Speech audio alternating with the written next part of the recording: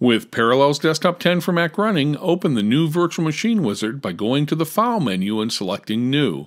Select Windows 10 Technical Preview and Continue. You can also choose to join the Windows Insider program by clicking on this link and then Continue. Select the localized edition of Windows 10 you wish to install and click Continue. The latest version of Windows 10 Technical Preview will download and then automatically install into Parallels Desktop 10 for Mac. Once Windows 10 has finished installing, Parallels tools will automatically install and then reboot. You should now be running Windows 10 Technical Preview build 9926. There are several steps required in order to move to the fast preview build of Windows 10. From the Windows 10 Start menu, go to Settings and then Update and Recovery. Click on the Advanced options and change how preview builds are installed to Fast.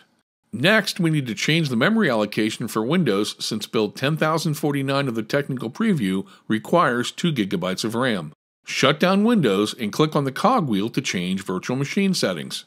Click on Hardware and with the CPU and Memory tab selected, adjust the memory to 2 GB of RAM.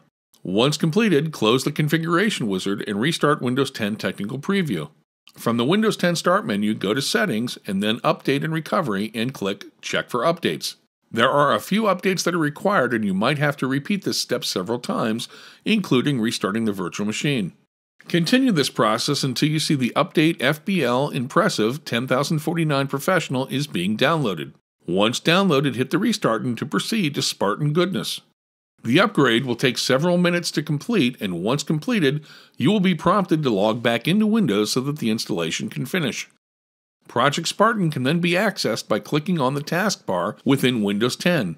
This new browser offers a streamlined, flat interface and now includes several new features, including WebNote. This new feature gives you the ability to make annotations and clippings into Microsoft OneNote. If you don't already have Parallels Desktop 10 for Mac, you can download a free 14-day trial